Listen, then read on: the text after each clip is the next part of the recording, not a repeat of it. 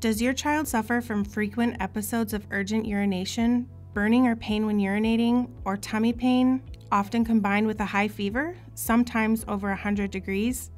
These may be signs of a febrile urinary tract infection. Urinary tract infections can be common in some children. However, UTIs coupled with a fever, or FUTIs, are an indicator of an underlying problem. This may worsen over time and lead to serious side effects unless properly treated.